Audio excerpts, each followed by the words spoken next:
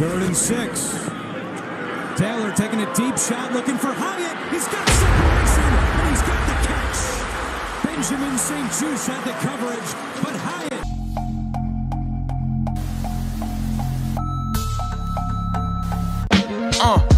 I'm in red form. In a red state, such a red case on a red song. In a shared space with my shareholders, cause we share a bond. Spiritual health care, that's real self-care, you won't care for. I got my Mets hat on to the back. Y'all already know where we going with the stats. Any artist that's talking garbage and try to curse us, y'all follow a wave and do whatever's current. I follow his ways. I know my turn is coming. Welcome to New York Giants Full Access. Add it to the cart, and we got you. And that's it, man. Go purchase Big Pat Sports Talk merch and support the family, man. And welcome to Big Pat Sports Talk. Thank you for your support. What's going on YouTube, Instagram, Twitter, all platforms? Welcome to another episode of New York Giants Full Access with your boy Big Pat Sports Talk. And today we're going to be talking why Jalin Hyatt should be featured in the New York Giants offense moving forward. Got a victory today against the Washington Commanders, and Jalin Hyatt showed why his speed is a different type of speed. He had what I believe 2 catches for 70 yards. We featured him in the deep ball today against the Washington Commanders, and let me tell you, his speed is dynamic. Now, people want to talk about, let's get a different quarterback. Let's say we do get a different quarterback and he has the arm talent to where he can throw that ball and lead Jalin Hyatt. There's not too many defenses in the league that want to see that. Just going to be honest with you. When we put Jalin Hyatt on the field, a lot of things open up. As you can see, they started to bracket Jalin Hyatt more towards the second half because his speed factor was so tremendous that where they had to play over the top of him and it opened up things over the middle of the field.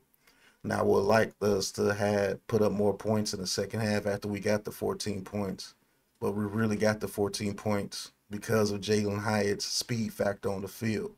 It opened up the big play to Wan'Dale Robinson underneath. It opened up the big seam route to Waller to get the touchdown. This man should be featured more because I believe he's the best receiver on this team, and his route running hasn't even got nowhere near to where we can get it. So imagine him being featured to where we can get more out routes with him because you're so worried about his speed, you're lining up off of him. We can get slant routes with him. We can get dig routes with him. We have to figure out how to get Jalin Hyatt involved more in this offense, and it shouldn't be a reason why we can't. As you've seen with Tyrod Taylor shown the ability to throw the deep ball. He's going to throw it deep. He's going to give our receivers chances to make plays, and they should be able to make plays for us. So, moving forward, Jalin Hyatt, you need to keep progressing. If he continues to progress, what type of receiver can he turn into? He can turn into a receiver that DBs fear. And what I mean by that is, when you looked at people like Deshaun Jackson in his career, he made so many plays by getting the deep ball, by showing off his ability to move past defenders. Tyreek Hill does it tremendously. And I'm not saying he has Tyreek Hill speed. I think Tyreek Hill's play speed is phenomenal. But what I will say is, when we continue to develop this kid, when he continues to get confidence, when he continues to get his route tree up, and we continue to feature him in the game, he's going to start developing those #1 receiver traits by default. Because when you tell him, hey, we're going into the game, we're getting ready to get you the ball, and you're going to have to go make some plays for us, kid. When a player like that that's hungry, he's going to go up and get the ball, and he has tremendous hands. He almost brought in a one-handed catch for a touchdown. He has tremendous hands. He's shown that already. So what if we start to feature him on wide receiver screens? Get the ball in his hands, let him maneuver with the ball a little bit more. Let him get the feel of getting the ball in the open field and making people miss. What if he starts to develop that a little bit? That's another thing in his bag. What if he starts to feel that this organization has the confidence in him to be a #1 receiver, maybe? He's going to start playing better. He's going to start playing a little bit faster because he's going to want the ball.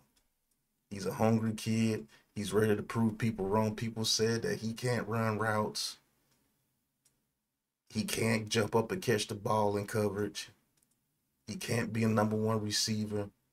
That's why you don't draft him in this round and that round. And he's starting to prove people wrong the more that we get the ball to him. So he has to be featured. Let's see him on some of those slot fades that we gave Slayton. And shout out to Slayton for catching that dig route over the middle of the field and turning it into a 20-yard game. Shout out to this offense getting, 7 plays of 20-plus yards? Want to know reason why? It's because that man was running deep and he was opening up things. And when you decide that you want to put him in one-on-one coverage on one of those deep routes, I'm coming to him almost every time.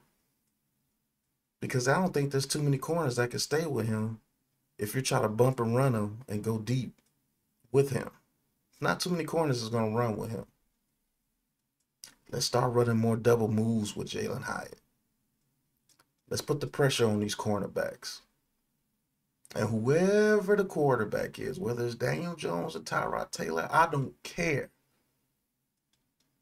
Put the ball in the air. If Tyrod Taylor's that quarterback that's going to put the ball in the air, let him be. Because we have the offense where we can go deep. Waller down the seam. Been asking for that all year long. Touchdown.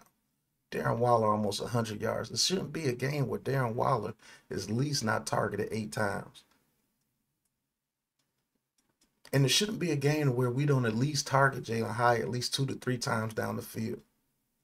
Let's start targeting him more down the field. And some of those underneath routes when we need a 3rd and 5 could be very easy for us because they're backing off.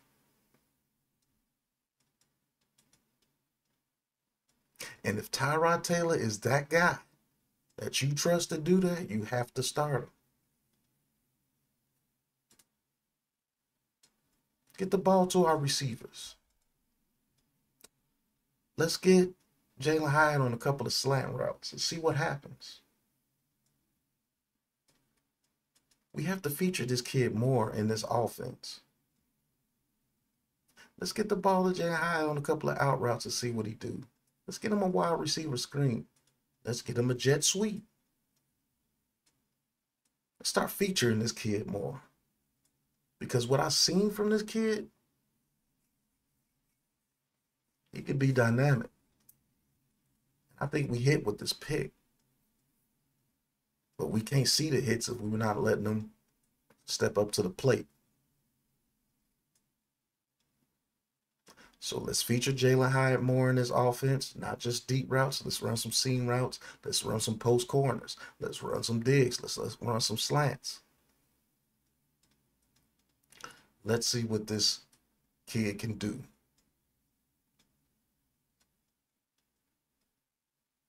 Because obviously what he did against Washington is he changed the dynamic of this offense and made people start to respect the deep ball.